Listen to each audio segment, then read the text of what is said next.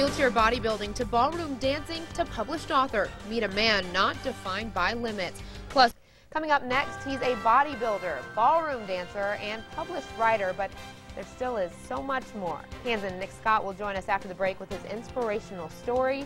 Don't miss it.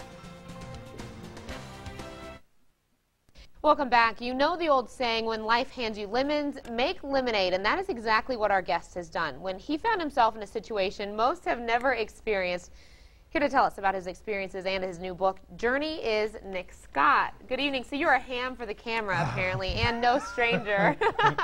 Now, tell us, you're from Ottawa. Yes. Kind of start us from the beginning of this journey, so to speak, that you've been going on. Yeah, basically, August of '98, I was in an accident. My left front tire blew out, and I rolled my vehicle 5.5 times. As it was rolling, it ejected me out of the driver's side window, and my own car hit me in the back.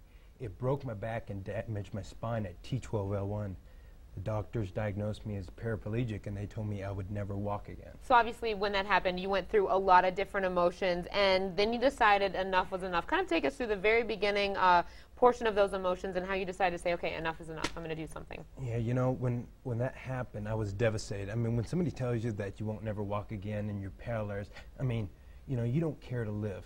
I mean, I went into a depressed state of mind, and I truly wanted the wreck to take my life. And then going back to school, I thought that would be better, and it took me like a year of occupational therapy because I wanted to go back to school, and they wore the chest brace, and I thought that would, you know, keep me sane, but it killed me that much more because I saw everybody doing the things I couldn't do anymore. So finally something clicked, and you decided to get into bodybuilding. Well, it was kind of like I went into the weight room, and you know, seeing everybody, I was thinking, you know, I couldn't do nothing anymore. So when I saw the bench press, I realized if I couldn't do anything, the one thing I could be is stronger than everybody. And here's a picture of him doing just that. Okay, so now let's go to the next phase of your life where you got into ballroom dancing, and I had actually talked to you when you were doing the bodybuilding, had no idea about this ballroom dancing. Let's show that video and kind of tell me about how you got into that. Oh man, you know, with a ballroom dancing, I eventually got sponsored with Bodybuilding.com, and I was working the 2009 Arnold Expo.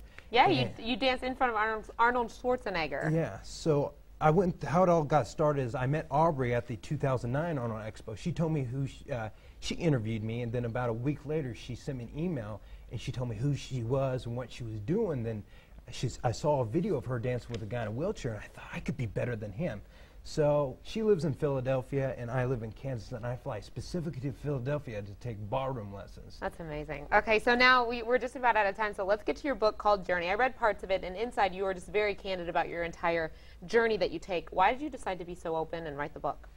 Just, you know, at the time of writing it, I was thinking that somebody might be going through the same situation I was, and I was hoping that if they were struggling, they can see that there's light at the end of a dark tunnel and a hole that they feel like they cannot get out of, and I want to help guide them to the next level. So this is the book Journey. Where can people get a copy of this if they're interested in reading it? Right now it's only on my website, nickfitness.com, but about 1 to 2 weeks it'll be on bodybuilding.com as well as amazon.com and Barnes & Noble's, Borders, and they're all in the review right now. Okay, great. So like you said, the best place may be nickfitness.com, and it's always great talking to you. It's always a pleasure, Kelly. So thank you for joining us, and good luck with whatever the next feat is that you try. Thank you. Now, we obviously just told you about the great feats of strength by Nick. And coming up next, we'll have another story of great strength. 20 pull-ups are hard to do. I bet Nick wouldn't have a problem with it, but imagine...